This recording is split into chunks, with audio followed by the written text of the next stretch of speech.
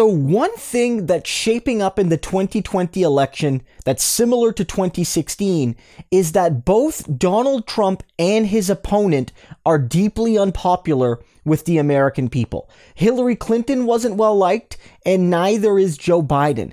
And a new poll out just today has Joe Biden 10 points more unpopular than Donald Trump.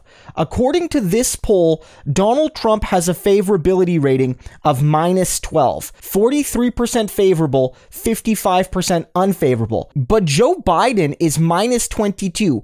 Only 34% of people are favorable about him and 56% unfavorable. Those are awful numbers for Joe Biden, guys. He is more unpopular and he's less popular than Donald Trump, an awful president who's done awful things, who's dealing with a major crisis that he's failed to deal with properly, and Joe Biden is still 10 points more unpopular than Donald Trump.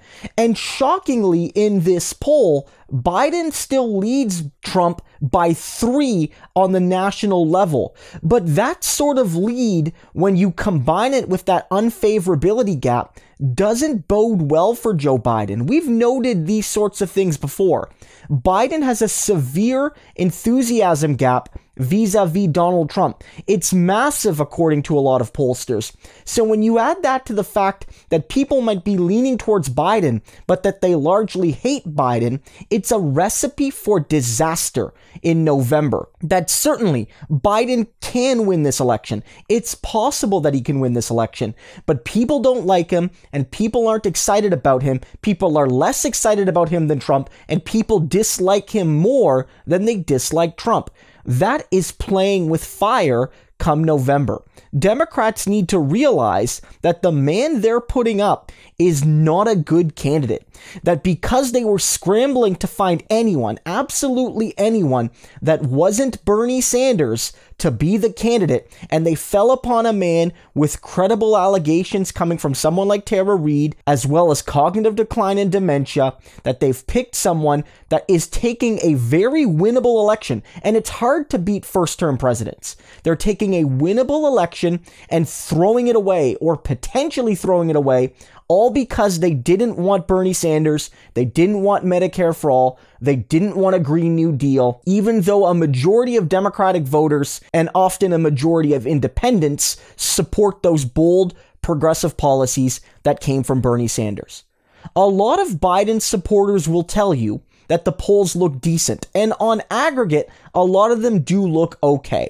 If Biden's only leading by 3 nationally, there's a risk that the swing state balance could keep Trump in the White House, but some of the polling averages have Biden around 5 points up. That's quite a bit safer, and if that's true, if that holds, Biden will be president, or will almost certainly be president. But I worry about all of the other numbers. The top line numbers are unstable this far out of an election and can really be shifted by things like favorability, likability, and enthusiasm. Will people really come out to vote for Biden in the numbers needed if they're not excited by him and they don't really like him all that much? You see a lot of people here, -22 favorability, but he's leading Trump by 3. How many of those people are saying that if you made me choose, I'm going to pick Biden, but they might not go out and vote on the actual day because they don't like Biden. They actually hate Biden. They might just hate Trump a little bit more. So they're saying Biden, but that's not the kind of person that wins you the close elections. That's what cost Hillary 4 years ago. A lot of people didn't like her. A lot of people didn't like Donald Trump. In the polls, they said Hillary, I guess if I have to, I suppose, but that didn't win Michigan. That didn't win Wisconsin. That didn't win Pennsylvania. That didn't win Florida. That didn't win swing states broadly defined.